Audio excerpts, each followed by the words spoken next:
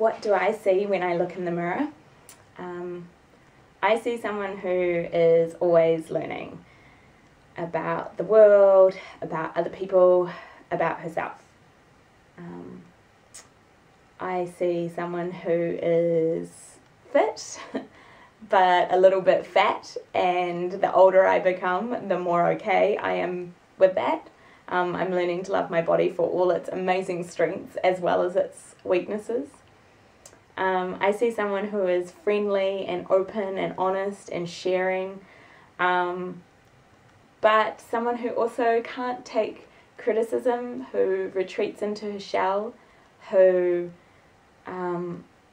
holds things in until she explodes, which might not be the best way to deal with things.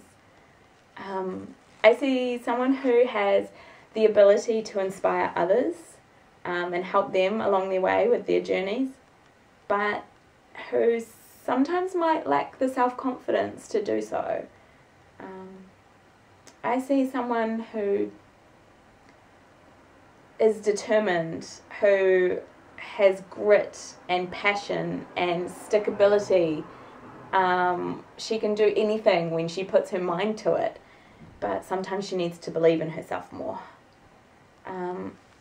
I see someone who is perfect yet flawed, beautiful yet has ugly bits, someone who is fiery but mellow, who is passionate but indifferent. When I look in the mirror, I see many, many sides of myself, but I think the most exciting part is that there's many, many sides that I can still learn about and, still discover.